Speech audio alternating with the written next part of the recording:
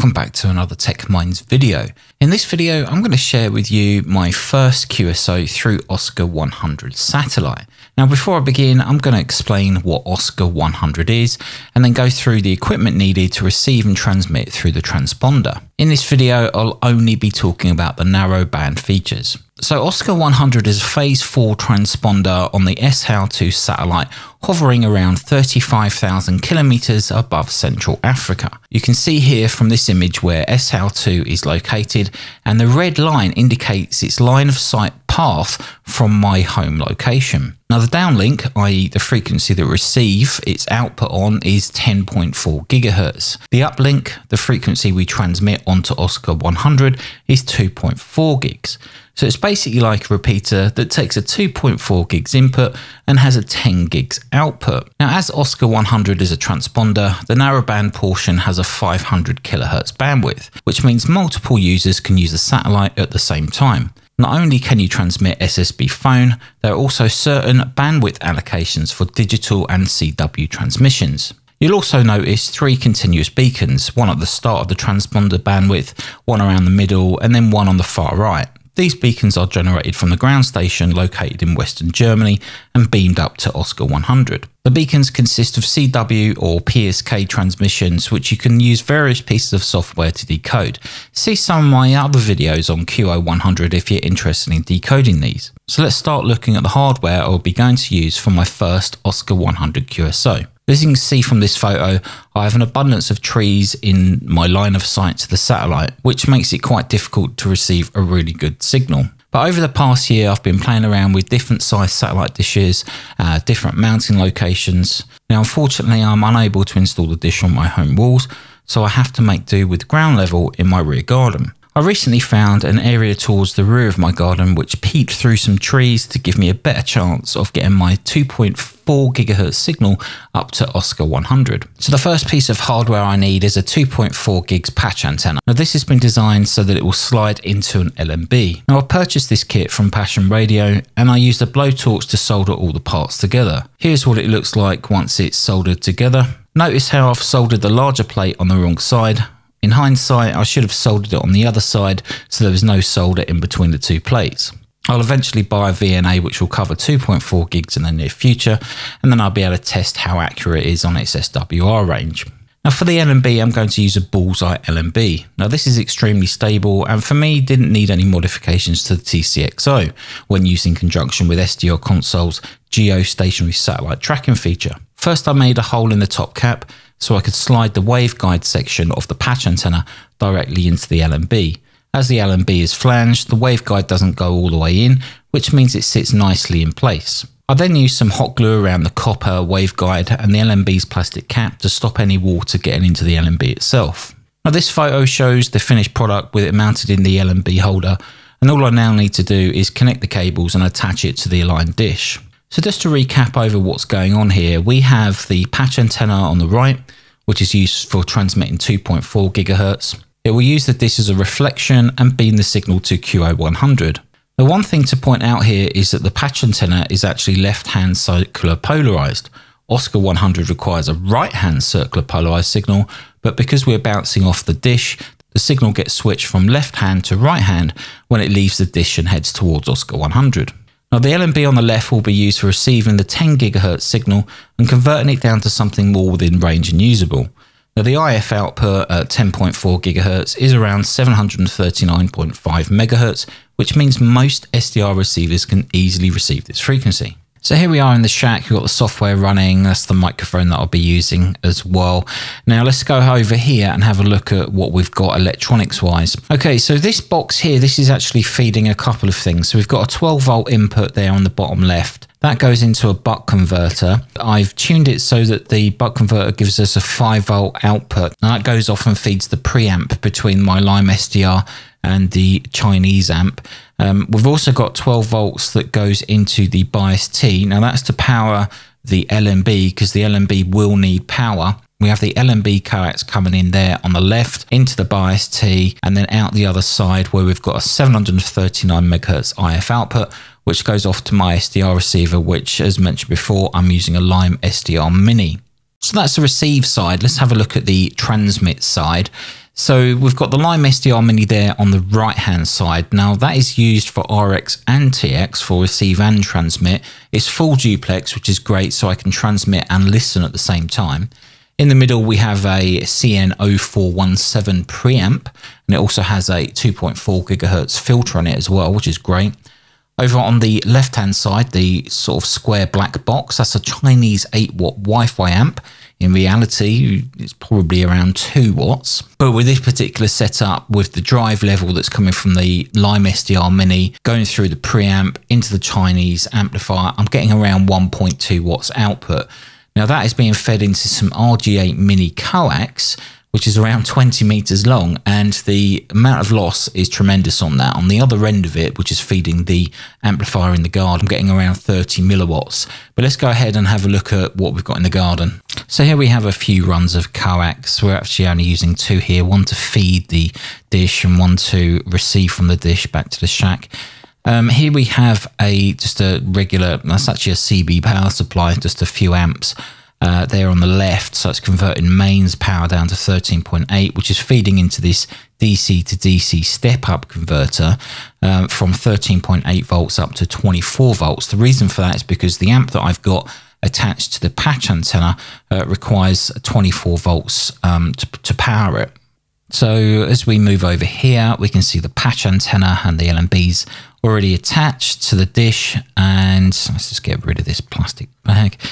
And we can see here the amplifier that I'm using. This is a 5-watt amplifier, around 4 watts out, a maximum drive of 200 milliwatts. Now, the drive that I'm putting in is probably around 35 milliwatts, so I'm probably getting around 1 watt out. So it's not particularly strong or efficient at the moment, but like I said, this is just like an initial test. You can see here, this is the view from where my dish is and what we can see up through the sky. Now I'm trying to aim in that little V shape to try and point it towards Oscar 100 without the trees getting involved. Okay, so back in the shack, we're going to make our transmission now up to QO-100 and have a QSO with somebody. Now, this is pre-recorded, and obviously what I just need to just make you aware of is that I'm on the LimeSDR Mini that I'm using.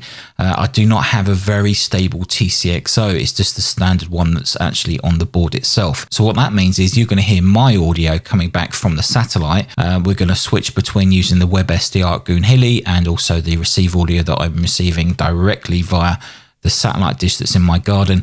And you're going to notice that the pitch of my voice is going to be changing up and down because it's not stable. You need an ultra stable transmission. Anyway, let's go ahead and I'll play a few minutes of this QSO. Juliet, or Juliet, start again. George 8, Texas, Zanzibar, Juliet. Golf 8, Tango, Zulu, Juliet. Need QSL? Yeah, QSL. I'm just looking you up on QRZ.com, and it looks like your name's Andrew. And my name is Matt. I'm located in India Oscar 91 Papa Quebec, and I can hear my frequency slightly drifting. I'm using a LimeSDR Mini, controlled by SDR console. I'm then using a little preamp into a Chinese amp, and then I have around 20 meters of RG8 Mini, which goes to the dish at the end of the garden, where I have one of the AMSAT 5-watt amplifiers, and I'm just kind of testing it out. So you're my first ever contact on QO-100, even if I do sound a bit terrible, so I apologise for the drift, but hopefully you can hear everything that I'm saying. G8TZJM0DQW. Roger. Mike 0 Delta Quebec Whiskey from G8TZJ. I think you said I was your first QSO on this satellite. If so, welcome to this satellite. It's a whole new ball game, is this? And I've been on this satellite since August. That's when I got the 1 meter dish. I have tried a few experiments prior to that, but August is when I started, and then I've had a few weeks here, then nothing, then a few more weeks, and then nothing, and then a few more weeks. So on and off. So I'm not on this satellite all the time. Yes, you're another one who's using one of these SDR receivers. The Pluto appears to be very popular on this satellite, and the Lime, of course, is another one that I have heard of being used. And yes, you are right, your frequency drifting a little bit. I just need to give you a slight tweak on the RIT here to just bring you back into correct frequency, but that's not a problem. What I'm running here is the ICOM 9700. That goes into a QO Electronics up converter, running with about 10 watts at the dish feed. That's a 1 meter dish with the usual patch feed, and I've got the QO Electronics down converter at the dish, and that comes back into the 9700. So it's all hardware based. Okay, the ICOM is an SDR receiver, but no SDR on the computer, and it's all 10 megahertz locked to eliminate frequency drift. The one thing I have heard with, especially with the Pluto, is that people get a GPS DO and lock the reference oscillator in that to stop it drifting. I suspect that the Lime probably does something similar, so you really need to find a GPS DO to lock your Lime to give you a nice stable frequency map. So that's all well and good. Can you just repeat your QRA locator again, please? I've just realised I've not quite got that written down correct. So if you just go again with that. Back to you from Golf 8 Tango Zulu Juliet. Yeah, sure, no problem. Okay, so hopefully you can hear me okay. Okay, so I'm in India Oscar 91 Papa Quebec. So it's India Oscar 91 Papa Quebec. You sounded really nice and clear there on your last transmission, and nice and stable. I am a bit disappointed that the LimeSDR Mini has this issue with drift, but I think that this was more of a test to see if I could actually reach QO-100 with a transmission, and then at least have some kind of QSO. This is actually going to form part of a video.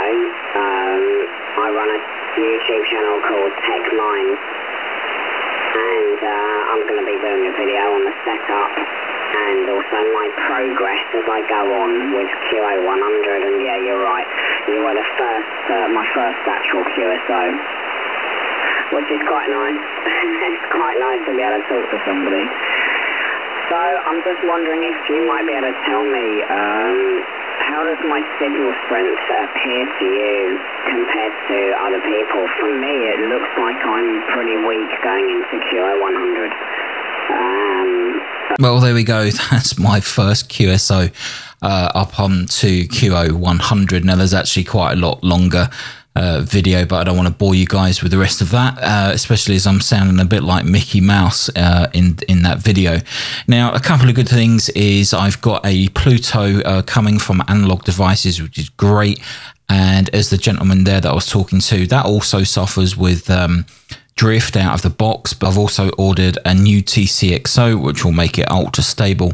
And the great thing about that is that I can connect it to an Ethernet cable, so I should be able to run it all nicely contained. But I'll make another video on that if you guys are interested in seeing my progression with a QO-100 ground station from my QTH. Anyway, I just want to say a massive thanks to my current patrons. You guys rock, you support the channel, and it's really appreciated. I just want to say a massive thanks to obviously all my subscribers. You may have noticed that I recently hit 23,000 subscribers. So I just want to say a massive thank you to all of you that have subscribed to the channel and enjoy my content. Until the next video, guys, you take care, stay safe, stay indoors, and I'll see you in the next video.